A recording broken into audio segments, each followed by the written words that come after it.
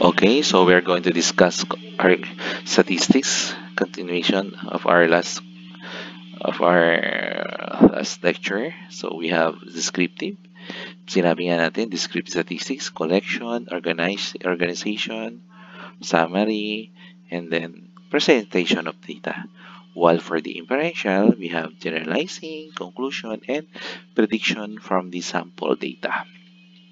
So makita natin dyan lahat. So this is the collection of data, i-present mo through tables or graphs, and then summarize mo using the sample mean, summation of x over n, diba? So for the mean. And then for the variable, a characteristic under the study that assumes different values for different elements. So a variable is often denoted by x, y, or z. The value of a variable for an element is called an observation or measurement. For the data set is a collection of observation on one or more variables. Quantitative variables, a variable that can be measured numerically. Quantitative variables may be classified as either descriptive variables or continuous variables. For the quantitative variables may be classified as either discrete variables, a variable whose values are countable. So for example, number of the students present in a class, number of the green marbles in a jar, number of tails when flipping 3 coins, and student grade a point average. So yan. For the continuous variables, a variable whose value is obtained by measurement.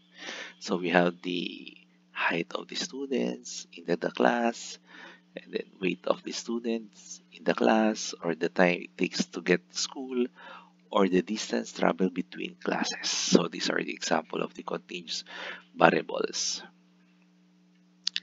While for the qualitative variables, qualitative, a variable that cannot assume a numerical value but can be classified into two or more non-numeric categories. So yeah, for example, di ba? Meron tayong ito yung variable natin. So we have qualitative, quanti. Di ba? Nabibilang yan, kayang-kaya. So meron tayong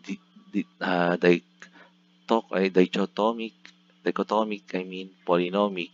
Under dichotomic, we have gender, marital status. For the polynomic, we have brand of PC or hair color.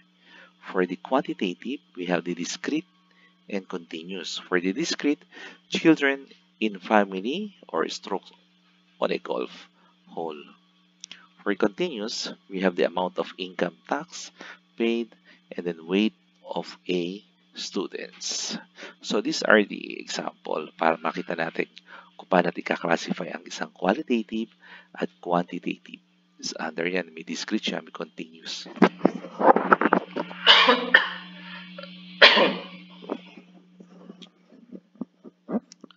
Ayan, so nakikita nyo yung mga sample ha. Doon sila makaklasify. Ayan. Ciao.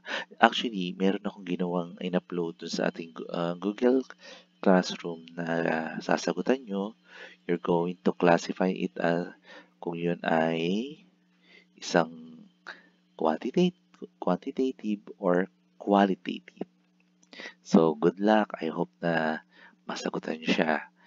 And then, sandali lang kaya-kaya nyo yan. And then, I hope na naintindihan nyo yung ating diniscuss. Okay, maraming salamat. Ciao!